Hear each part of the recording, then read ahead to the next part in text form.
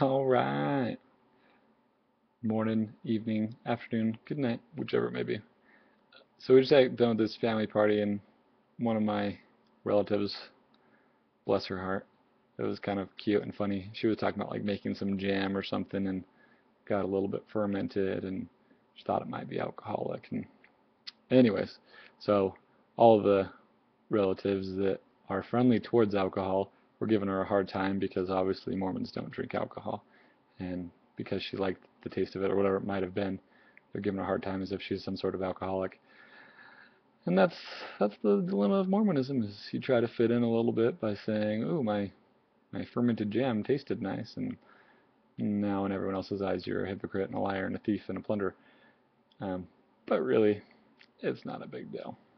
Um, any Mormon in their right mind will be like, silly goose.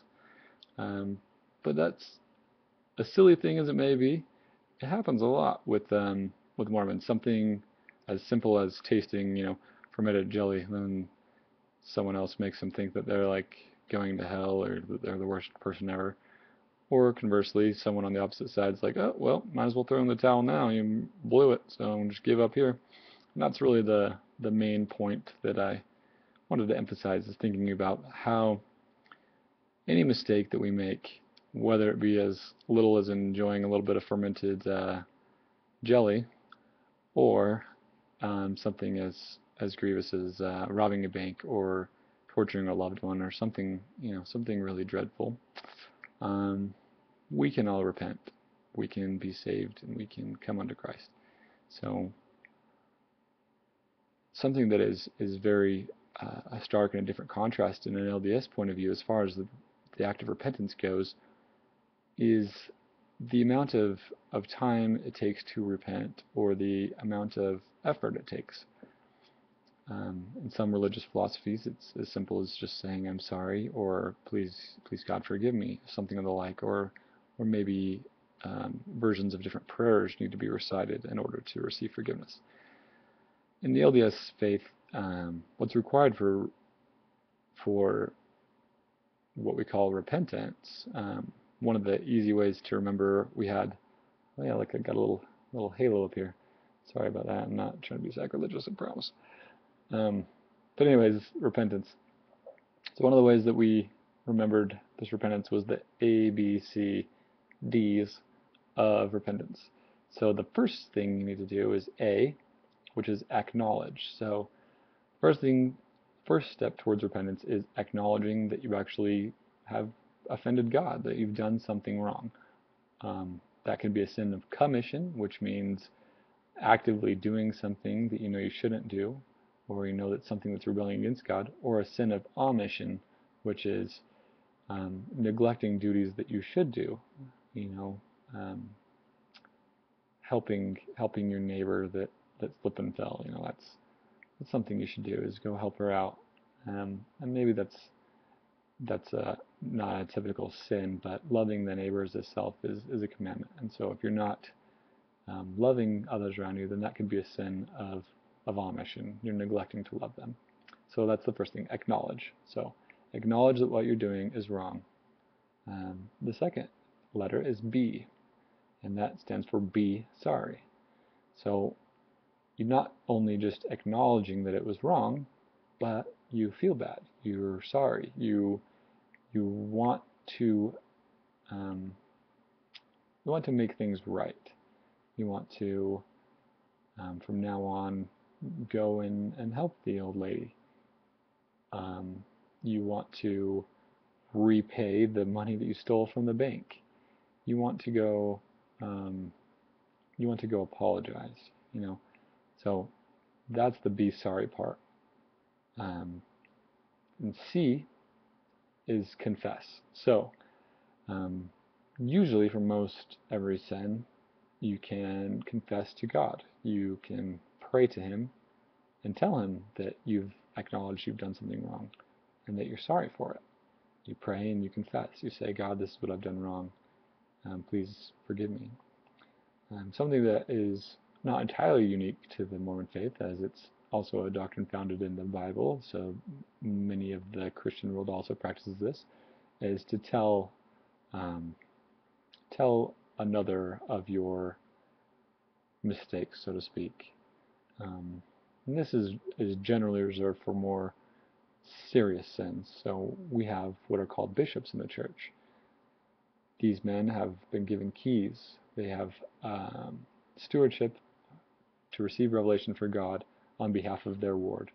And for more grievous sins, I don't know, any kind of addictions, let's say pornography, alcohol, tobacco, maybe not all those need to be confessed to the bishop, but the bishop can definitely help you through the repentance process on each of those.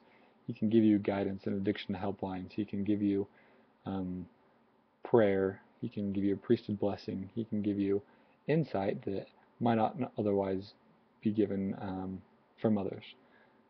So anyways, first and foremost, you confess to God, and if it's something adultery, rape, some of these more serious things, then it is advantageous and in your best interest to confess to a bishop. That way he can help you through the repentance process, and he can tell you everything that's needed to happen spiritually that can help you better prepare to full activity in the church, to receiving God's love better. It's in no way a form of punishment or to be degrading. Anything that the bishop recommends is for your spiritual growth. If you're continually to sin against the Holy Ghost and continually sinning against your promises, your covenants which you've made with God, the bishop might take action in the way of saying, those blessings, maybe such as the sacrament or temple attendance, are going to be withdrawn until you're spiritually ready to make those promises again with God. Because when you're making those promises and breaking them every week, it's not doing you any good. It's better to be prepared spiritually and to work towards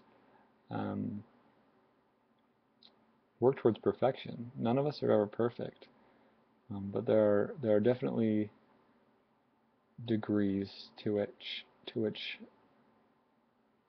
we are working. And although my sins are different than your sins, and I'm not going to judge you for choosing to sin differently than I, as the saying goes, bishops have a real charge to be able to be a common judge in Israel. They can judge whether you're being sincere. And I would say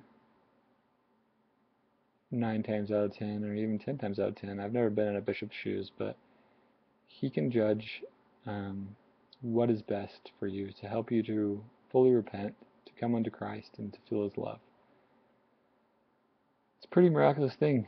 Some very spiritual experiences I've had in the bishop's office when he's counseled me and given me guidance, and some very spiritual experiences just praying to God as well. So we got the A, acknowledge, B, be sorry, C, confess, and D, don't do it again. E, ever.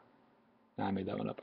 But don't do it again. So that's what we're striving to do, is we're striving to follow the prophets' counsels. We're striving to follow Jesus Christ, and we can be perfected in him. The only way that we can become perfect as we're striving to be is through Jesus Christ, our Savior. And no matter what we do, we're always going to fall short.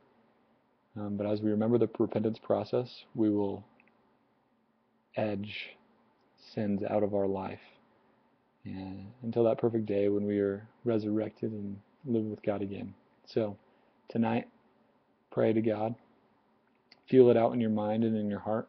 Think about, what have I done today that needs to be repented of? What have I done this week? What have I done this year? What have I done in earlier stages of my life?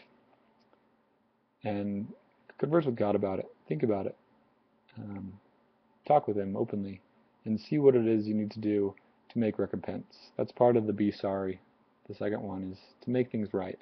So if you need to go apologize to your spouse, your friends, your neighbor, the kid you offended when you were in 3rd grade that you were bullied to, reminds me of Billy Madison. I'm glad I called that guy. But be sorry and go make those recompenses. Go say sorry. Go repay the money you stole from the bank.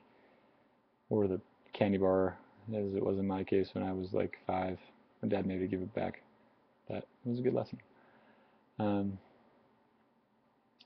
you'll feel better once you do, and that's something that I've striven to implement in my marriage, and I really feel that um, that God enters into our house and into our marriage when I am humble enough to say sorry and to acknowledge when I am wrong and need to repent in the simple relationship of our marriage, and how much more in the relationship with God.